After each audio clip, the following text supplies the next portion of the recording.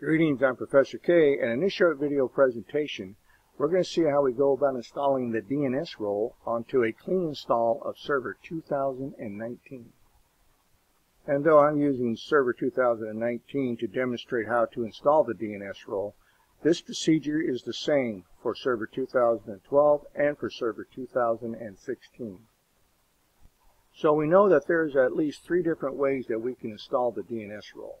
We can do it manually using Server Manager, or we can use PowerShell. And we also have the option to install DNS during the promotion of a server to a domain controller. So if I was to try to promote this machine to a domain controller by installing Active Directory, if Active Directory did not find the DNS role, it would then give me the option to install DNS at that time. To install DNS onto this server, there must be a static IP address found for the role to complete. If it doesn't see a static IP address, it's going to tell you that it needs a static IP address. Now, that being said, I have not configured the DNS address for this machine. That is because when I install DNS, it will automatically input the loopback address into the preferred DNS server inside of the TCP/IP properties for this machine. For this machine, I am preparing it for promotion to a domain controller, and I will install Active Directory once I've installed the DNS role. So I have configured it with a static IP address of 192.168.145.10, given it the subnet mask, and you'll note down here that I have not given it an IP address for a DNS server. That is because once the DNS server role is installed, it will automatically assign itself a loopback address. That's because we don't want the DNS server to query its own DNS service to find itself. So if it needs to find DNS on this server, it only has to look locally. That's why it inputs the loopback address. In addition to having a static IP address configured for this machine, I've also gone ahead and renamed the machine to its server name that it will be referred to once Active Directory is installed. To begin this procedure, we're just going to use Server Manager. I'm going to go to Manage, and I'm going to select Add Roles and Features.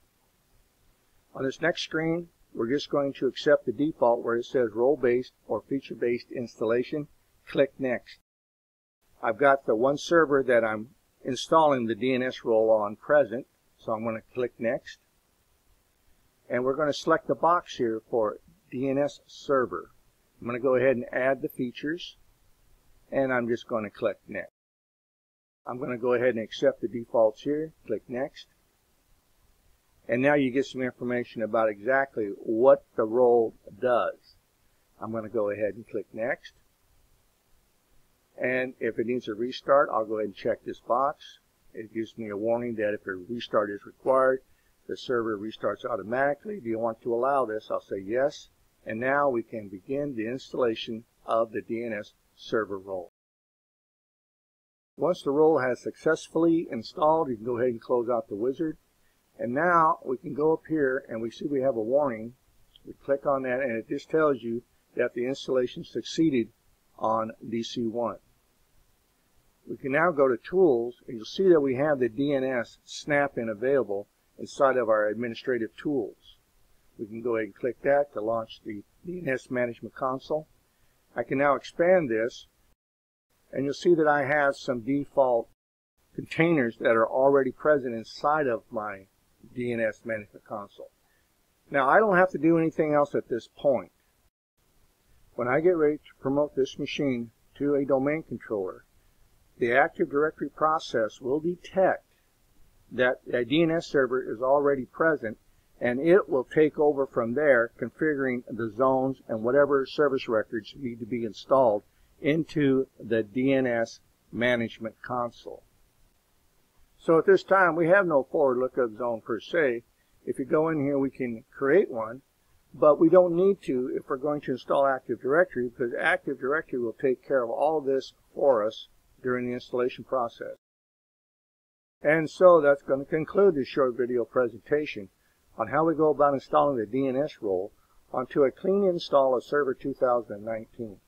So if you have any questions or you have any concerns about any of the information that was shown to you in this short video presentation, please do not hesitate to reach out and contact your instructor, and I'll see you in my next video.